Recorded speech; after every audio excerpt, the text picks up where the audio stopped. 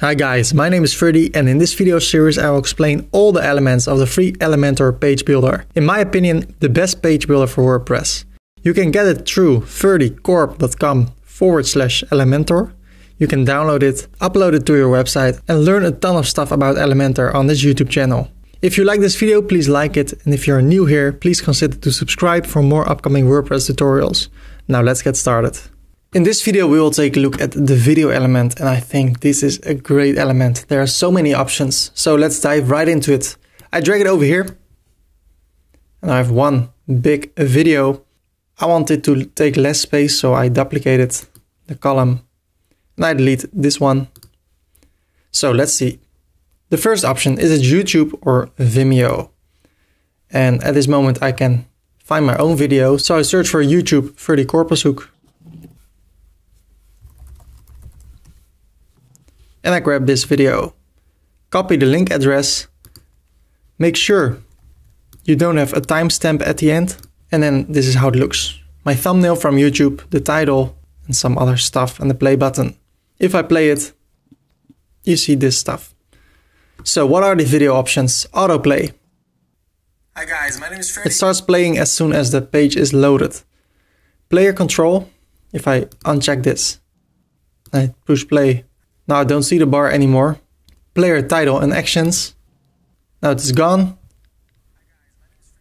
Like that, you only see YouTube over here. You can mute it so there will be no sound, and you can put it on privacy mode. That means that YouTube does not store information of the viewer unless they view it. So as soon as they click on play, then YouTube will store their information. We can have a different image overlay like that. This one. How do we want to show it? Like that, or just post thumbnail. I like it to be full. Do we want to have a play icon? If you turn that off, you only see an image. Do you want to see the video in the lightbox? A lot of options. So if I click on update and I take a look, when I click on it, it opens in the lightbox without any buttons.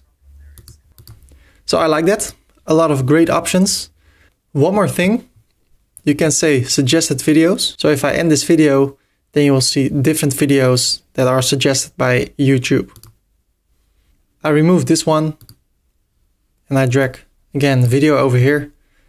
Now I go for Vimeo. You see a Vimeo placeholder, and let's leave it at that. But if you want to, you can go to Vimeo.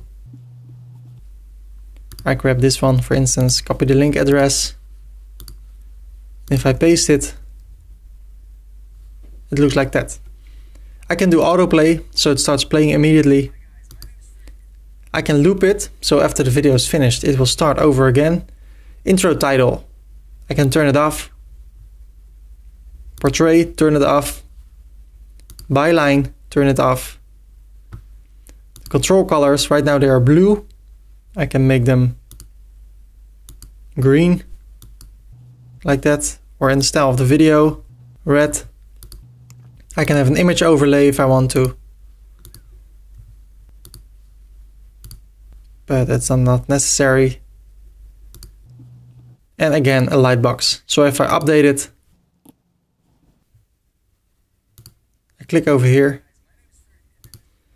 and I see that the lightbox version is not working. I don't know why, but it should. Maybe they will fix that. But those are the options. I really like it. If you click over here, it opens in a lightbox. You don't see the buttons. So there are a lot of possibilities using the video element within Elementor. Thank you so much for watching this video. I hope you liked it. I hope you learned a ton of good stuff. And feel free to like this video and subscribe for more upcoming videos. And then you will see me the next time. Bye bye.